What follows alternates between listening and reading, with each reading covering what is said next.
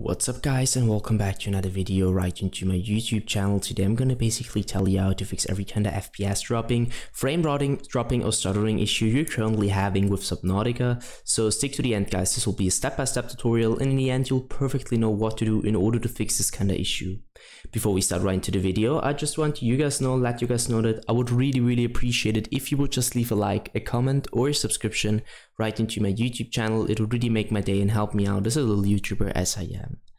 Especially subscribing would be such a big support for me guys. You would support my work here on YouTube a little bit, and I'm gonna really be thankful for that, and I'm gonna thank you for that. So anyways, I would just say let's get right started. So the first step in order to fix this kind of issue is going to be to open up your task manager by simply using the shortcut or navigating down to your taskbar. You're going to right click and simply open up your task manager.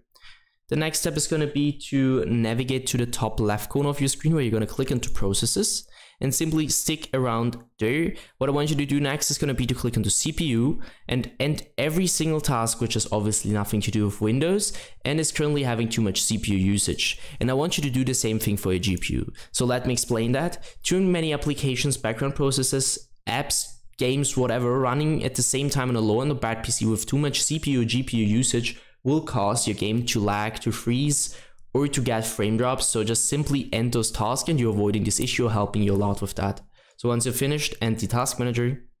And the next step is going to be to navigate to the bottom left corner of your screen where you're going to click on the Windows symbol and open up your settings.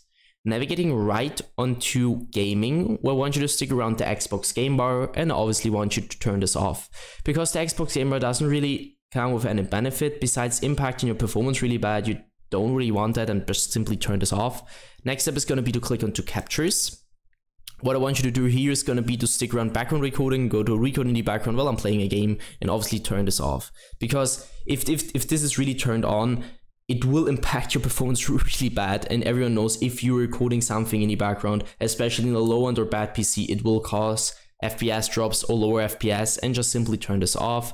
Just either way, just turn this off. You don't want to record something with Windows and come back once in a while to check if this is really turned off.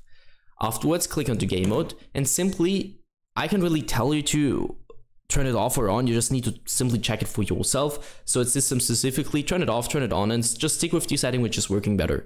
Once you're finished, go back once and hit update and security. Well, once you just stick around Windows Update, and no guys, it's gonna sound a little bit basic, but trust me, updating every single driver you could possibly update on your PC will help you a lot with every kind of issue you're currently having.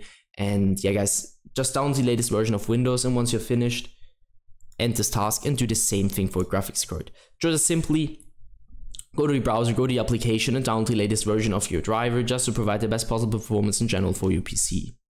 That's it for the video guys. I hope that I could actually help you out of this one. If it was like that, just leave a like, comment or a subscription. I'm gonna really be thankful for that.